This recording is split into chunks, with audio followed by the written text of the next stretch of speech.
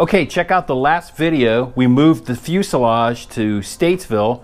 So it's got a hangar now, no longer here in the garage. And what we have is one of the two wings. This is actually the left wing. One of the greatest features about the Bearhawk B model kit is the wing. And this is the Harry Riblet wing.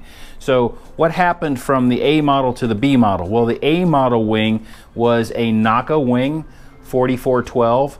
NACA being the National Advisory Committee to Aeronautics, and it was a decent wing. There, a lot of certified airplanes use that wing today, but Harry Riblet looked at it and said, I think it can do better, and he actually modified the NACA wing and he created this Riblet wing. I'll put some information in the video down at the bottom about Harry Riblet and the Riblet airfoil.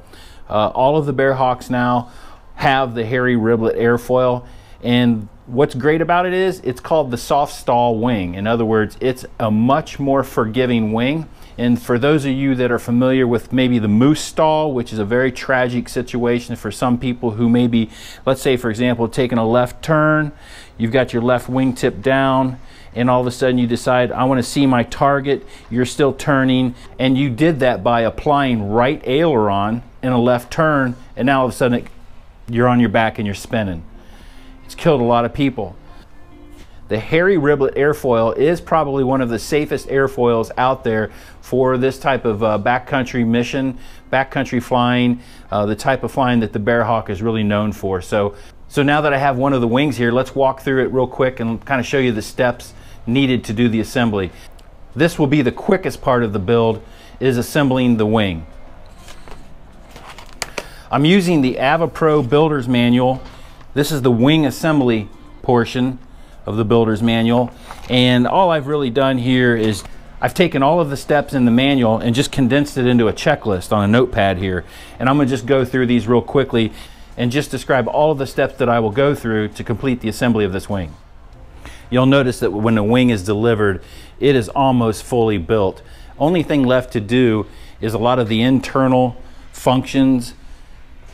The skin, this final skin will be riveted in place once we complete a lot of these internal assemblies. For right now, the skin is just propped up. When it was delivered, it was pop riveted in a few places just to hold it in place. I've drilled out those pop rivets and propped up this wing skin. So now we can get to the inside of the wing and start talking about what needs to happen next. First thing we're going to do is work on this flap actuator. This will be the torque tube over to the flap actuator. The springs will be attached here, and there will be a push rod that comes out here to actually actuate the flaps. Next will be the aileron bell crank. Will be installed here. Got the aileron bell crank here. Got the aileron push rod here. Routing for the aileron cables will come through here. There will be a pulley installed right here. There'll be another pulley installed here.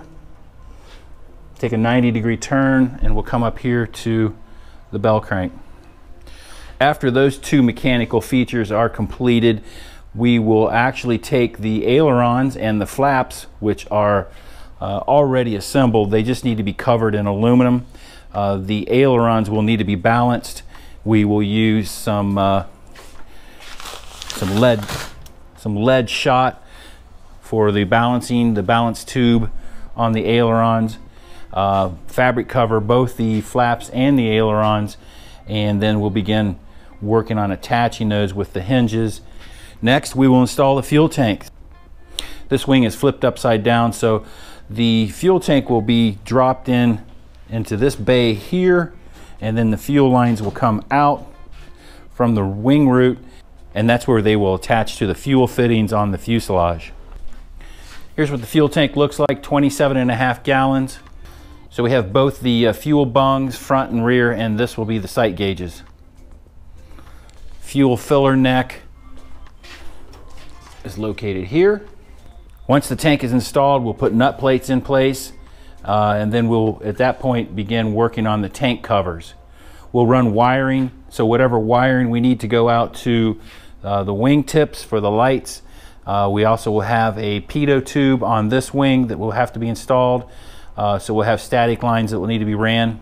From there, we'll be running cables for the ailerons. This is a closed loop system, so there'll be a continuous loop running from the inside of the cabin, front of the cabin to the rear of the cabin, all the way through both wings. So after all those internal components are installed, it's now going to be time to rivet the wing skin down. So we'll be using some AN3 rivets. These will be the flush squeeze type rivets.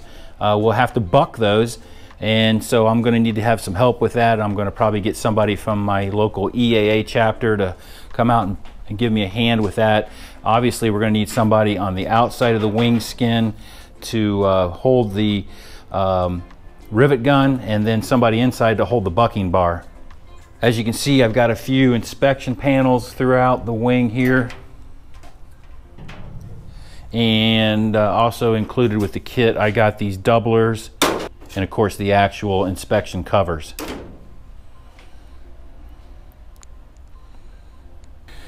And from that point we can begin thinking about putting or installing the wing tip, but that's not going to happen until after we remove the wing from the rotisserie. So it'll probably be, I'll probably set this on a table, put my nut plates in for this is going to be a flush mounted or a butt joint sort of a wing tip. I'm trying not to have an overlap. I want to have this a smooth transition from wing tip into the wing itself.